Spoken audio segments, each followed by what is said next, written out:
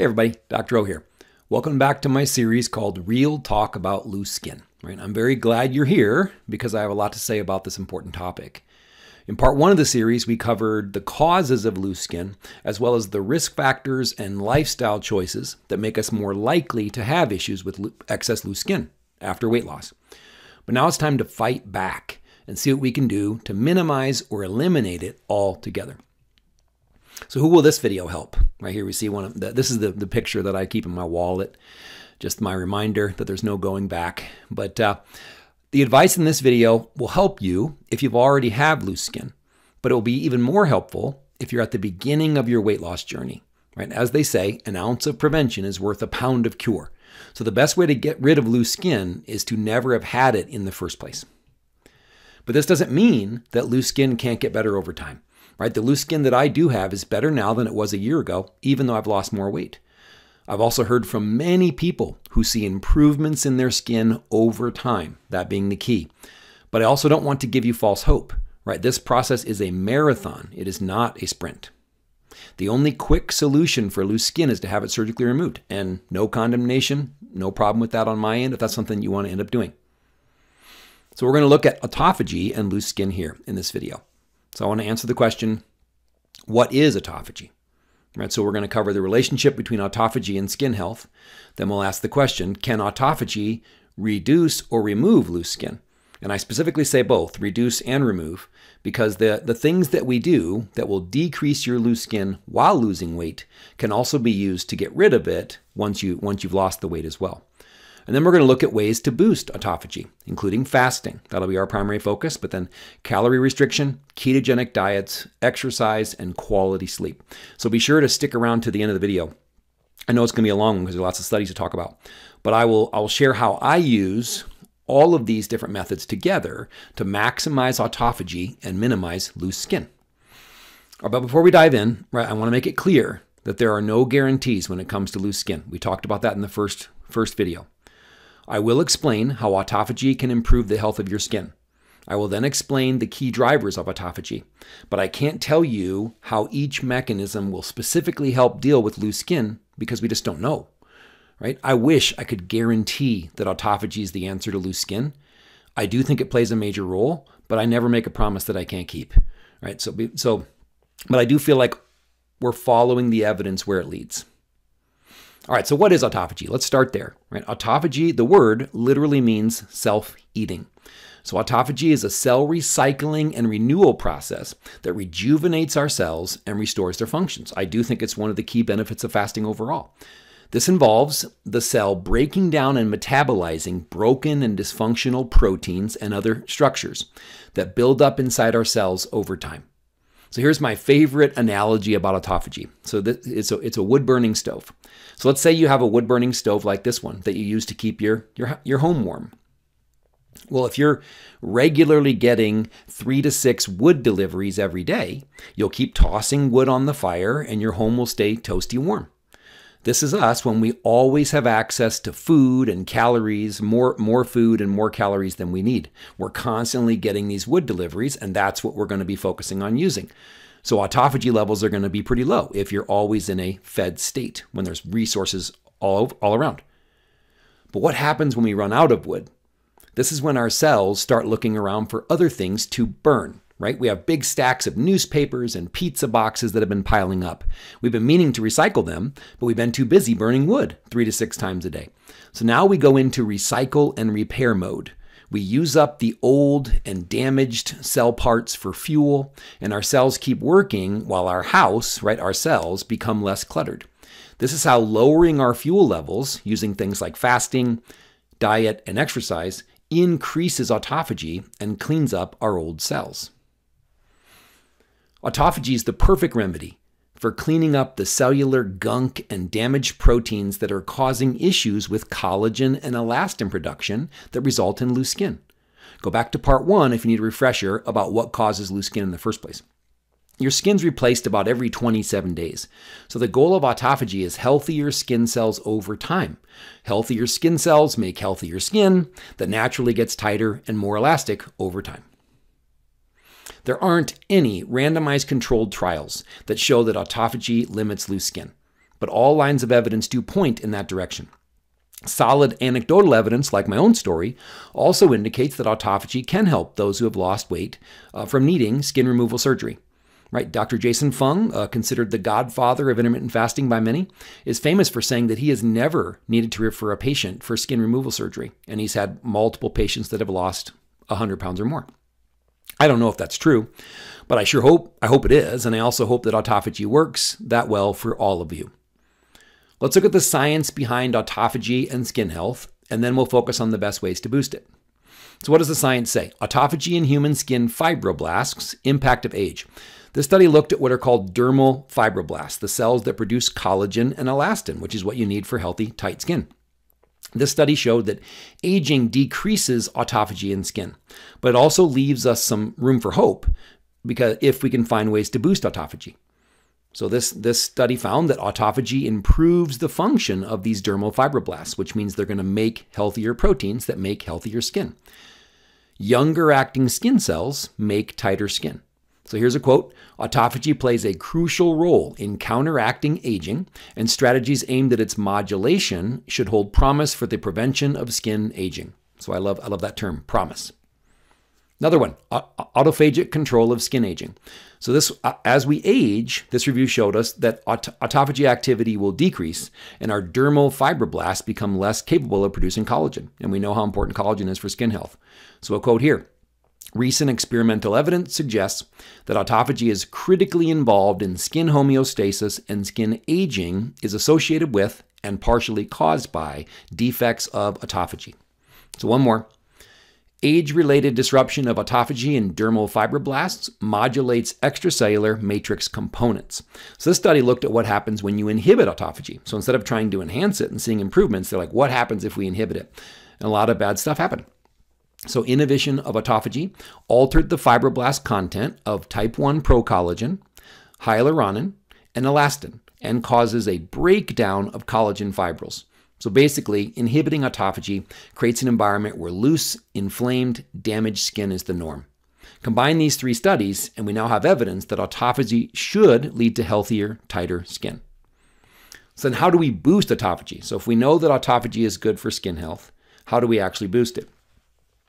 Well, that's what we're going to be focusing on here the rest of the video. But notice I did say boost, right? Autophagy is not an on-off switch. It is always occurring. It's also not always a good thing, right? So our goal should be to maximize autophagy at times to improve the health of our skin without taking anything to the extreme, right? So we want to dial up autophagy and then dial it back down if we want healthy skin over time. So what are the ways that we're going to look at to boost autophagy?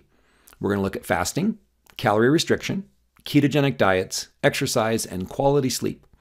So for most of these, we see what's happening. We need the body to run low on resources or switch into repair mode, right? So fasting, calorie restriction, ketogenic diets, and exercise, they're all going to run us out of wood. So we have to start to rely on the pizza boxes and the newspapers with our wood burning stove. And then sleep is just a repair mode overall. So sleep would be like, if you want to stick with that analogy, sleep would be like once a week we take the extra pizza boxes to the recycling plant. So during this time, when we're boosting autophagy, the damaged goods in our cells should be cleared away, allowing the processes that keep the skin firm and elastic to function properly, right? That's our hope.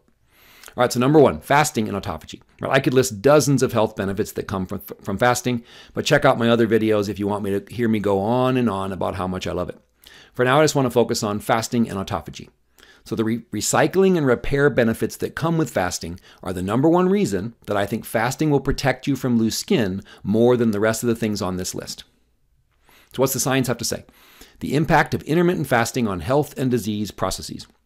So here's a quote: "The cellular and molecular mechanisms by which intermittent fasting improves health and counteracts disease processes involve activation of adaptive cellular stress response signaling pathways that enhance mitochondrial health, DNA repair, and autophagy." So why do I think that fasting has helped? Because I have less loose skin now than after the last time I got down to this weight when I was 18 or 19 years old. This means that I have less loose skin, even though I'm much older. I had way more weight to lose, and I was overweight for a much longer period of time. Right? This isn't proof, but my personal experience points towards autophagy from fasting as part of my success. But here's the million-dollar question. How long should we fast to boost autophagy? The short answer is we're still figuring this out. Some people say 16 hours, some say 24, others say 36. But let's see what the science has to say. So early time-restricted feeding improves 24-hour glucose levels and affects markers of the circadian clock, aging, and autophagy in humans. So early time-restricted feeding just means you're eating earlier in the day. A lot of people do time-restricted feeding and they eat most of their calories at the end of the day. So that's what early time-restricted feeding means. So this study showed that the expression of the autophagy gene, LC3A, was increased by 22% after 4 days on an 18-6 eating schedule, compared to the control group that was on a 12-12 eating schedule. So I think that we can safely say that 18 hours of fasting is enough to make a difference. So a 22% increase in this autophagy gene. This study looked at 1 month of 17 to 19 hours of fasting during Ramadan and saw even better results. So the effect of prolonged intermittent fasting on autophagy, inflammasome, and senescence genes expression, an exploratory study in healthy young males. So what do we see here? They looked at the relative mRNA expression of autophagy genes in blood samples. So here we see this was the autophagy gene ATG5, and it increased by 45.62% after 1 month of fasting every day for 17 to 19 hours. This one was ULK1, which is another autophagy-related gene, and it increased 540.21% after 1 month. But notice at the far right of both these images that the levels return to baseline within 1 week of returning to normal food consumption. So the benefits of fasting occur if you continue to fast. But if you go back to eating on a regular schedule, the gene expression will drop down, which means autophagy was increased by fasting, and then it would go back down. What about longer fasts? Here's another study that is quoted quite often. Short-term fasting induces profound neuronal autophagy. This is like I said, this study is quoted and cited all over the place. It showed that 36 to 48 hours of fasting can lead to a 300 to 400% increase in autophagosomes, so one of the structural components needed for autophagy, as well as a 300% or more increase of autophagy gene expression, specifically LC3. So that's pretty exciting stuff. But, and this is a big but, it's important to keep in mind this was a study done in mice. Right? We are similar to mice, but our metabolisms are quite different. For example, studies show that mice can lose between 11 and 21% of their body weight when they fast for 24 to 48 hours. Right? We certainly wish that we had their metabolisms, but we don't. The research still matters. We just don't know exactly how to translate this to humans very well. Right? It would take somewhere between 3 and 7 days to see this big of an increase in autophagy in us humans. Excuse me. And by the way, I do know that these aren't mice. If you look at the picture there, they're guinea pigs. I just wanted a chance to show off our guinea pig named Theo and her babies. So if you're wondering why her name is Theo, it's actually Theodore. We were told that she was a he when we got her. So boy, were we surprised when he was pregnant and had 4 babies. All right. Let's switch gears a little bit. So we've been talking about autophagy, but I also do want to mention the effect that fasting has on growth hormone, because growth hormone has effects on your skin. So the effects of short-term fasting on ghrelin, growth hormone, insulin-like growth factor 1, axis in healthy humans, the role of ghrelin in the thrifty phenotype. So this study found a 500% increase in growth hormone with 24 hours of fasting. Then this one, augmented growth hormone secretory boost frequency and amplitude mediate enhanced growth hormone secretion during a 2-day fast in normal men. This study found that 2 days of fasting also induced a 500% increase in the 24-hour production of growth hormone. So why does this matter? Well, this is why. So growth hormone system, skin interactions. Here's a quote. Clinical observations and analysis have shown the important role played by the growth hormone system in the development, maintenance, and repair of the skin, which is what we're trying to do. And this one, the effects of human growth hormone in men over 60 years old.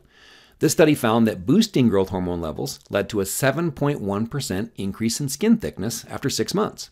All right, so you put this all together. So what do we do with this information? So we know that fasting anywhere between 17 and 19 hours and 3 to 7 days can boost autophagy in humans. We also know that 24 to 48 hour fasts have a profound impact on growth hormone levels. So shorter fasts like 16-8 and OMAD, or 1 meal a day, should have a modest impact on autophagy. But I personally feel like 36-hour fasts are the sweet spot for autophagy. 36 hours is long enough to crank up the autophagy dial, but not long enough to have a major impact on muscle loss and metabolic rate as long as you refeed properly. I also like the idea of mixing in a 3-day fast every few months to really crank up the autophagy dial. We'll come back to my protocol at the end. But, and you knew this but was coming, right? Watch my entire Fat Loss Sweet Spot series before you do any aggressive fasting, and take notes on this video here. Right? If you're showing signs that you are losing lean mass, cut back on your fasting. Right? I'm the biggest fan of fasting, so people are often surprised when I tell people to do it less often, but I would never trade my muscle and my metabolic rate for a little less loose skin. The juice just ain't worth the squeeze at that point. And don't worry, there are lots of other ways to boost autophagy yet to come. So number 2, calorie restriction and autophagy. So fasting isn't the only way to boost autophagy. One of the main benefits of fasting, though, is that it's an easy way to restrict calories for lots of people. But that's not the only way to restrict calories. We know that. The science is clear that autophagy is boosted anytime you are in a calorie deficit. So let's look at this. The effect of fasting or calorie restriction on autophagy induction, a review of the literature. So here's a quote. We conclude that both fasting and caloric restriction have a role in the upregulation of autophagy. The evidence overwhelmingly suggests that autophagy is induced in a wide variety of tissues and organs in response to food deprivation.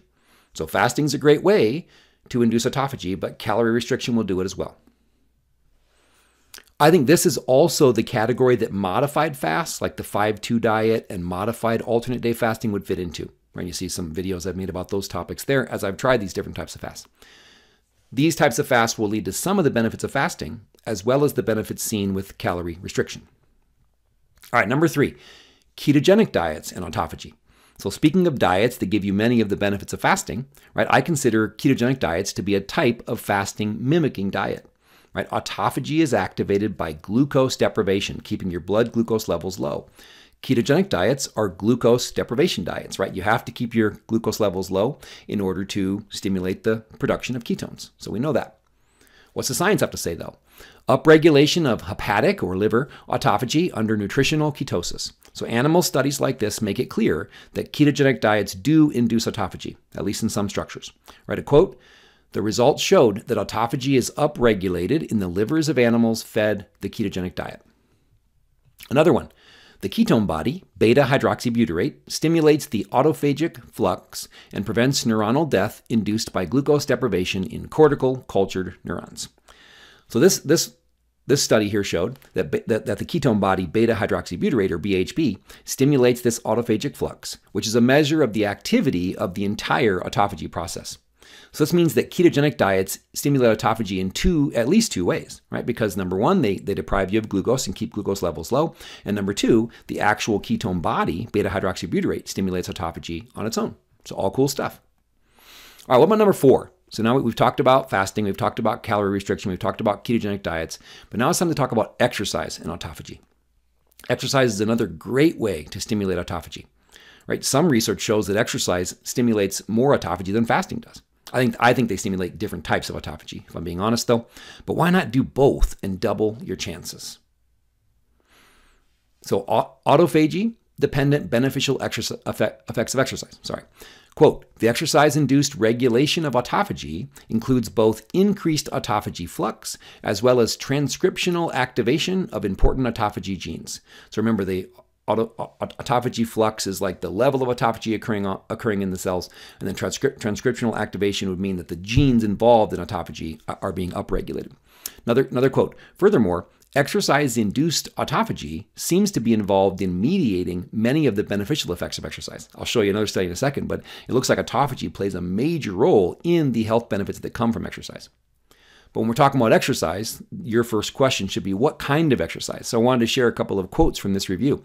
It kind of doesn't matter, right? So the first one, altogether, there is robust evidence suggesting that autophagy is stimulated in skeletal muscle in response to acute endurance exercise. Then the second quote, autophagy is activated during recovery from resistance exercise, similarly to endurance exercise. So it does appear that really both types of exercise are going to be beneficial. Other studies have actually shown that exercise leads to more autophagy early in the process when you're untrained. So this is great news, right? If you're just getting started with increasing your physical activity and exercising, you're going to get even more autophagy benefits than someone who's already been exercising for 2 or 3 or more years. Another one, regulation of exercise-induced autophagy in skeletal muscle. So not only does exercise increase autophagy, it really does appear that autophagy is one of the main reasons that exercise is good for us. So another quote, a number of studies have indicated that physical exercise induces non-selective autophagy and selective mitophagy, which is basically the autophagy of mitochondria, in skeletal muscle in animal models and humans. The autophagy activity is required for health benefits of exercise. So I thought this is really neat. They've done studies in autophagy deficient mice, and they don't get the benefits of exercise that you and I would get. So it does appear that autophagy is not only activated by exercise, but it's critically important to make exercise good for you. All right, so we know that exercise can stimulate autophagy, but that's only the beginning. Right? So I do think that the key to minimizing loose skin is maintaining healthy muscle tissue. Right? There's nothing special about me. I'm a 45-year-old man. I went, for decades I did nothing but sit around. Now I'm trying to make up for lost time. I do exercise. I do train, and I do believe when people ask me about loose skin, I do believe that autophagy plays a big role, but I also believe exercise plays a big role for other reasons as well. Right? Muscle gives skin a tighter appearance and reduces the appearance of saggy skin, right? And this is why I always talk about, or one of the reasons why, I always talk about being sure you're not losing muscle while you're losing fat, because losing muscle causes your arms and legs to look deflated and loose. And adding muscle, so maintaining muscle is great, but adding muscle actually will fill in some of the space that fat left behind. So I think that even if exercise doesn't impact your skin from an autophagy standpoint, building muscle will have an impact on at least the appearance of your loose skin.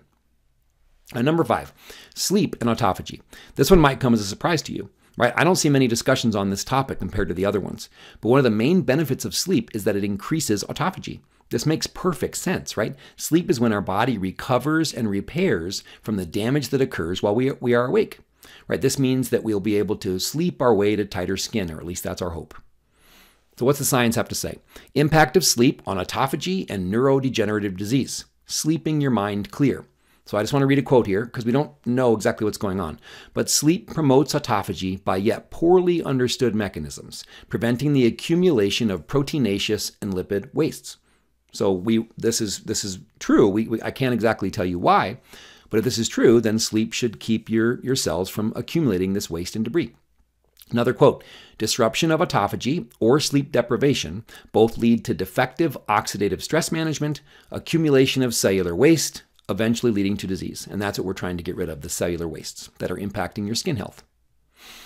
Another one, autophagy impairment in patients with obstructive sleep apnea modulates intermittent hypoxia-induced oxidative stress and cell apoptosis via hypermethylation of the ATG5 gene promoter region. That's quite a mouthful. But I just wanted to show you this because they looked at 64 patients with untreated obstructive sleep apnea and 24 subjects with primary snoring.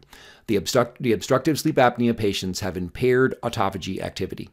Right, and remember that ATG5 is one of the autophagy genes that's turned on by fasting. So, sleep and autophagy. The fact that sleep enhances autophagy is one of dozens of reasons why we need to make sleep a priority. Right, check out this video here for a long list of reasons why sleep is a critically important piece of the weight loss puzzle. Right? I was going to say piece of the weight loss pie, but that's just rude since we're all trying to lose weight.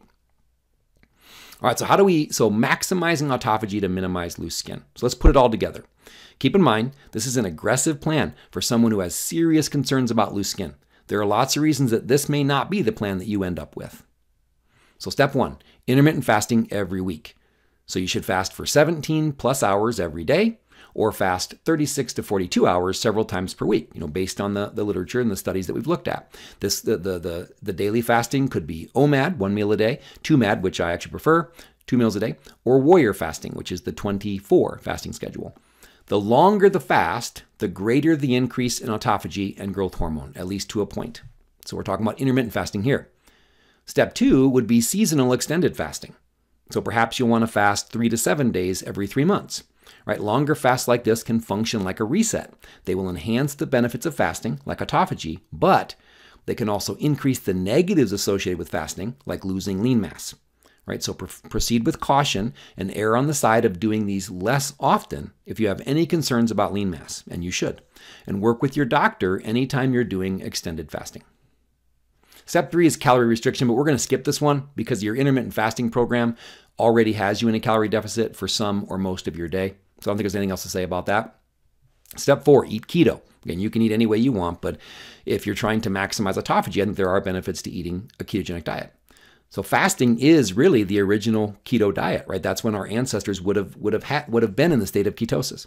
But you can get even more benefit if you eat a ketogenic diet during your eating window, right? I'm going to make a lot of videos on low carb, keto, ketovore, and carnivore diets next year.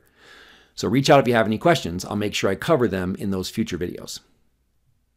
Speaking of keto, there isn't a direct measurement of autophagy that we can use yet, right? Hopefully there will be in the near future. But until then, we need to look for the best clues that we have. So my favorite proxy measure for autophagy is called the glucose ketone index. So if you like data like I do, I recommend tracking your glucose ketone index with the Keto Mojo meter you see here on the screen.